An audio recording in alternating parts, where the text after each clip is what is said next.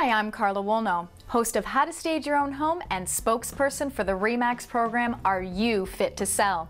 Selling your home in today's market requires some thoughtful planning and expertise. The RE/MAX Are You Fit to Sell program will help you determine if you are in the right shape. Depersonalizing is an important step when it comes to selling your home. It means that you have to let go emotionally, and this can be a tough process. You have made the decision that you want to move, so now you need to commit to that and remove your identity from the house. You need to turn your home into a model home. We all know our house is a reflection of us by the way we have it decorated, the artwork we have selected, as well as the colors throughout. This can be a big distraction to the buyer, as they would find it difficult visualizing themselves living in the house.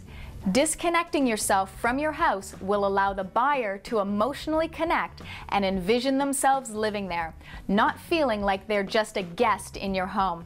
When it comes to family photos, you need to remove all of your photos, since this emotionally connects you to the house.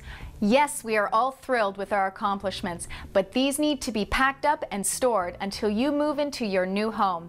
It's all about getting the buyer to connect with the house and having them imagine hanging up and placing their special items.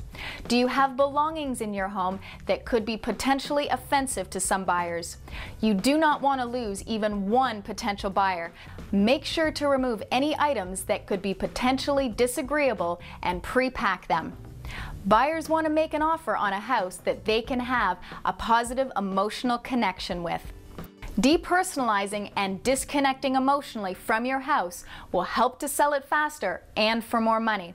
To download the checklist and to find out more about how fit to sell your property is, contact your RE/MAX agent or visit remax-western.ca.